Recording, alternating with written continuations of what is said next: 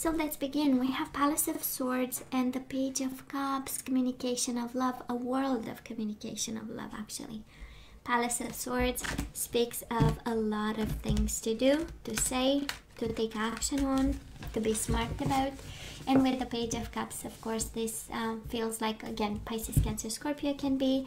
But these are apologies, a new emotional experience, a new offer of love, one that doesn't really start from scratch, right?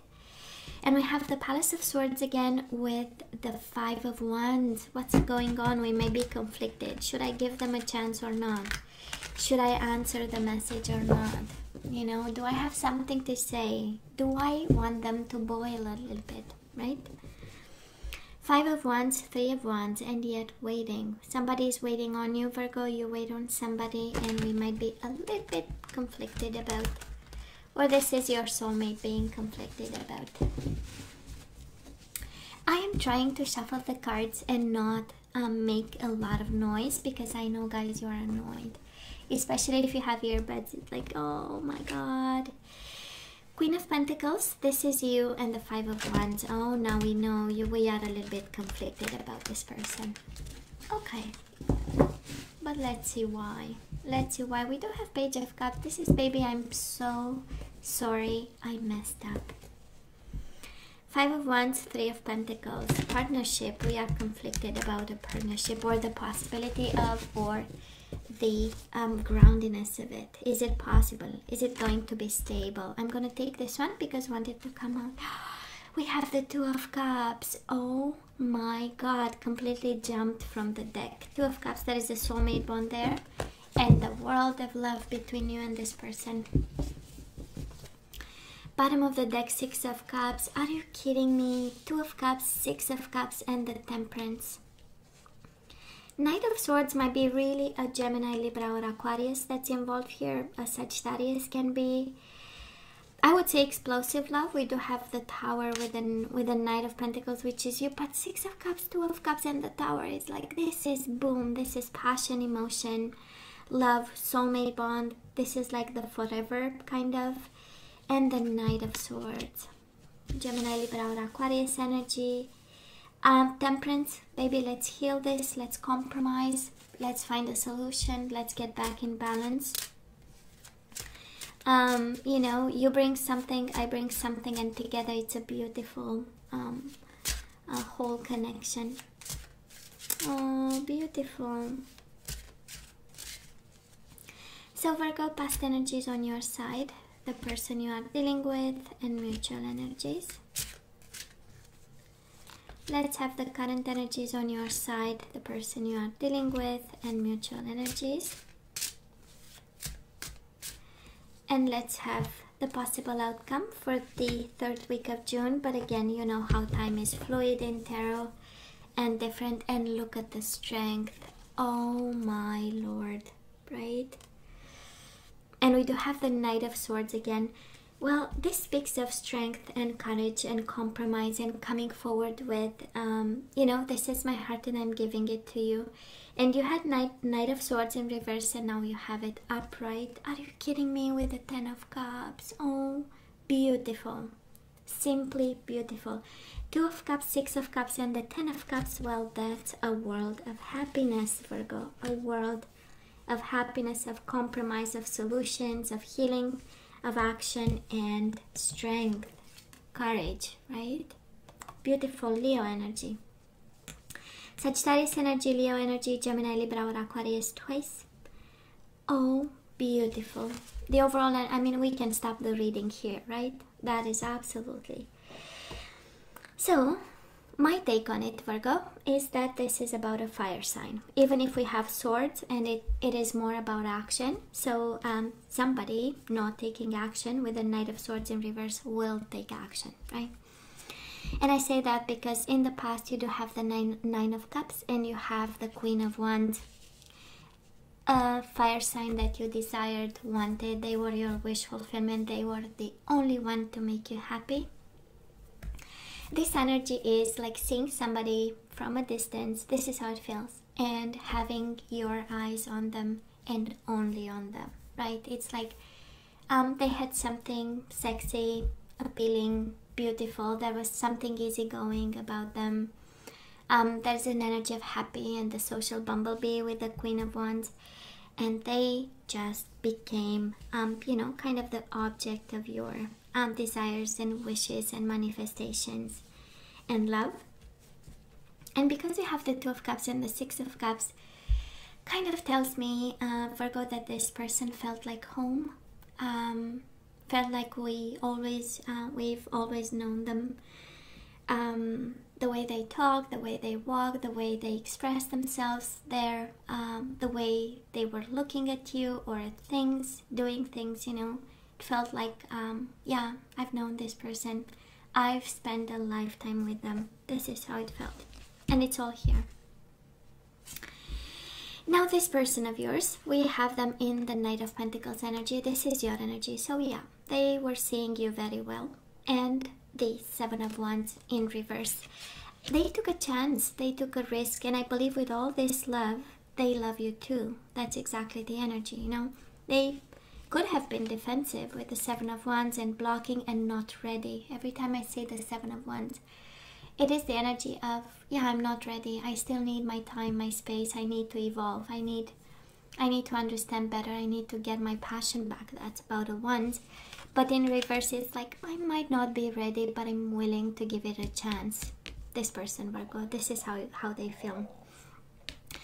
And because of the your energy there in reverse, right? Again, is this sense of observing from a distance, Virgo? This is how it feels. It's like a distance, but not that distant, you know? It's like, you know, people working together, you know, people being in the same environment, you know, going to the same places, and then we noticed each other, and it was like, oh, I'm gonna give them a chance. And on your side is more the energy of, I want them.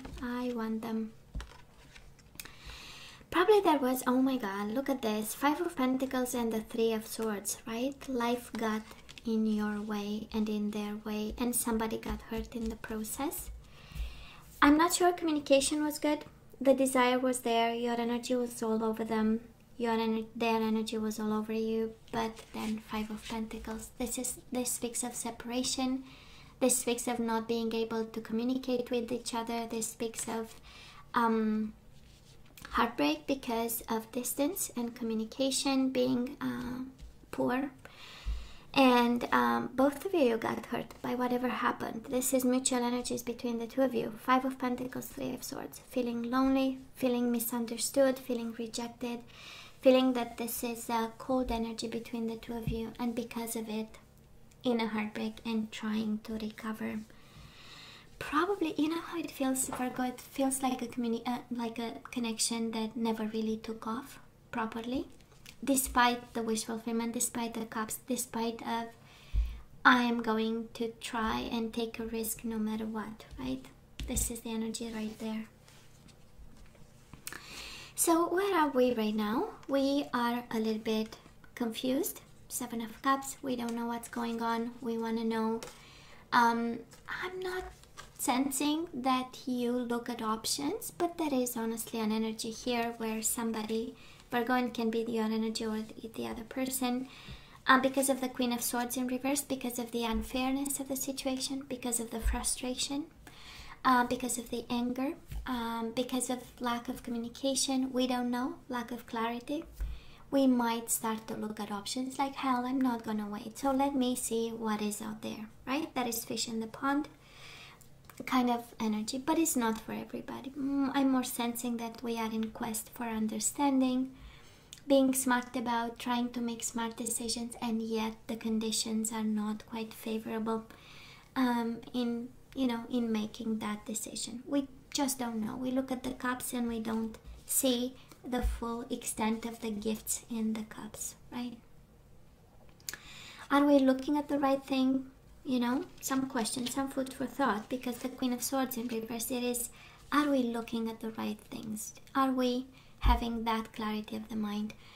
Do we have enough perspective on the situation? Are we emotionally distant enough to see things? You know, we don't know, but you know, because you are in this, so you know. I know. And the illusion of it, right? I'm hearing this more, this and the illusion of it. We started with Nine of Cups, yeah, but this is everything that I want and then some, you know, this person. And of course it feels like playing all your cards on one number, right? But and now we are kind of, now what, you know? And the illusion of it, of was it true, was it not true, what happened, you know?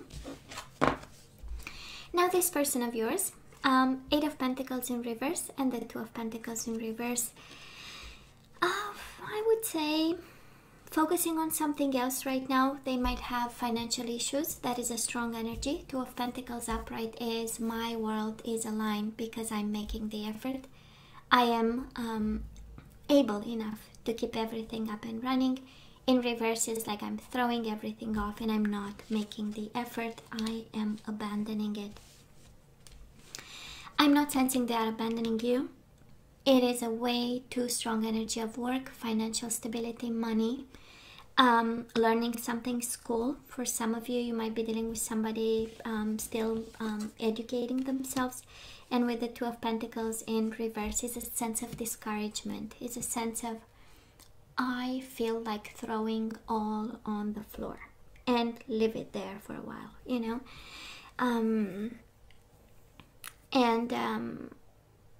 And unsuccessful juggling, honestly, right? It's like struggling.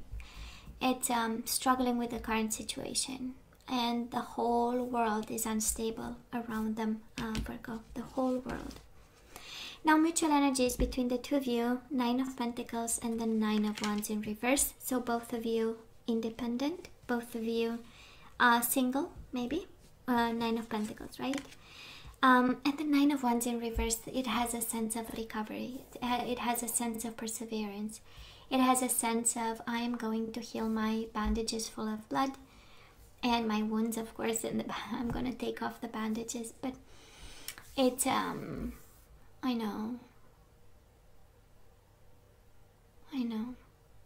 That is a sense of pain, but being independent. That is a sense of loneliness. Nine of Wands is the energy of loneliness, is the energy of, I'm going to stay behind my Nine Wands because I need my time and I need to recover and get back on my feet again. Two different energies, I know, right? One of abundance. I'm more sensing, Virgo, you are more independent in this one. You might have a little bit of frustration and confusion, but at the end of the day, you stay on your 2 feet. And we're good, right? We're doing the work and we are abundant in our environment and we feel stable. Maybe confused about this connection, but stable as the overall energy of this soul. While this person, they might actually, because combined, somebody is healing a financial situation here. And can be both of you actually focused on money, independence, and healing with the Nine of Wands, opening up to opportunities. Nine of Wands in reverse is, I've been blocked, I've been in self-protection mode, but now I'm opening up for financial stability, independence, opening up a business, looking for partnership to start something that might make both of you abundant. This is the energy, but I'm sensing a distance between you, but what's coming your way, it's simply crazy, right? With the overall energy. Virgo, coming your way, we do have the Sun in reverse, Leo energy, and we do have the Tower, right? So this situation is explosive. It's combined with the most happy energy in the world. And this does look like a happy surprise, and it makes sense. 2 of Cups, 6 of Cups, 10 of Cups. Are you kidding me? We are taking all of the overall energy.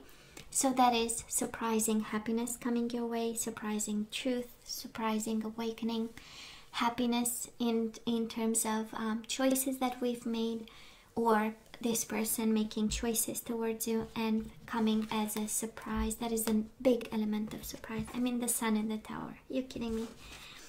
It speaks for itself, right? Now, Virgo, this person of yours, Ace of Swords and the King of Cups. This is the energy of Pisces, Cancer, Scorpio. This is the energy of love. This is the energy of emotions. But both energies are in reverse, right? So this is them being a little bit guarded about their emotions, guarded about their communication, and also trying to get back on their feet, right, emotionally. Ace of Swords is longing, because it's reversed for them. This is longing for a new beginning. This is longing for clarity of the mind. This is by excellence the combination. I hope I am going to be able to see, to gain my emotional strength, to be able to have a new vision and to see my new chapter, my new step. I feel they might have gone through this financial crisis of some sort and cut them all possibilities of of dreaming and expansion. The instability of it kind of doesn't allow us, right, to have dreams just yet, but we focus on making things work, right? So this is how I feel this person is, and the energy is coming their way. We do have the Four of Swords in reverse and the Knight of Cups. This is my I love you, I want you, I want to make love to you card. And the Four of Swords, breakup is over. This is the mutual energies, and I'm sensing this breakup is so over, and there is so much love. There is a world of love here, and mutual energies coming both your way is Knight of Cups. And let's talk again. Let's communicate again. Let's open lines of communication. Let's have more information. Let's dissipate the confusion, right? And let's be happy again with the Sun, right? Let us be happy again. And the overall energy, stagnation moves into action, into happy action, actually. Stagnation with the Knight of Swords in reverse moves into a full bloom of this bond. Now let's ask for some guidance. Virgo, let's see what we need to do in regards to this connection regarding, right? Let's see. We do have physical touch. We need to get closer. A tender touch can mean so much. Somebody is actually guided to have right, a physical bond with this person. Like attracts like. If you long for more love, be more loving. So Virgo, I do believe that you are guided towards this person, right? But you have to use your better judgment. This is the energy of getting closer, getting in touch, keeping in touch with a physical touch. And also, if you want love, you have to express love. And I'm sensing you want love and happiness, and you might be confused. So how about starting with, you know what, I'm kind of confused, I would love to talk to you.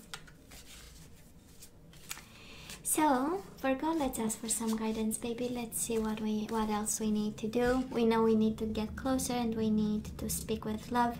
And now we have 10 of abundance. So heaven has provided so many blessings, and we do have the 10 of Cups, 10 of Pentacles. Are you kidding me? I want to be a Virgo today. I'm kidding. Your family members are bonded and working together. The children are provided for, and the comfortable retirement will one day come along. You've taught your family the grace that comes from knowing right from wrong, and you should be very proud. So family and abundance, and we do have the 5 of action, 5 of wands in this deck. So your angels want you to know that your current challenges pushes you to be assertive and self-confident. Be willing to stand up for yourself and defend your position. You have the right to excuse yourself from those who bring drama into your life. Simply amazing, simply beautiful. We need to keep fighting for your abundance, your stability, your family, your kids, your relationship with this person. Speak with love and get closer. So let's see what we need to put back into the flow. We do have failure. I understand that a mistake is only an opportunity to learn. So we need to bring back into the flow this energy of learning, this energy of opportunities, this energy of this was not a failure. Actually, it was an opportunity to grow. We do have joy. We need to bring joy back into the flow in this connection. So surrender to joy. A key to positive change in your life is to let joy in and savor it. Indulge in random acts of smiling during both the hard and easy times. Keep surrendering to more joy. Beautiful. We have failure and guilt, Virgo. I don't know, maybe you feel guilty and you feel that you contributed to this connection, being you know, being on difficult times. So you are guided to, I release my beliefs that no longer assist in my soul's growth. I release any beliefs that no longer assist in my soul's growth. Okay? No guilt. We push away the negative. Guilt and blame. Are you kidding me? I cannot make this one up. I don't know who's what is the blame game, but I accept responsibility for my well-being. We need to bring well-being back into the flow, and nobody is responsible for your well-being. And humor, a little bit of fun. I adore this. I choose to focus on the lighter side of life. We are taking things way too seriously. You have humor and joy. We need to have more fun. Okay? So, Virgo, this is all that I have for you guys. I wish you all the best. Please stay strong and safe for me. And come see me next time. Love you. Take care.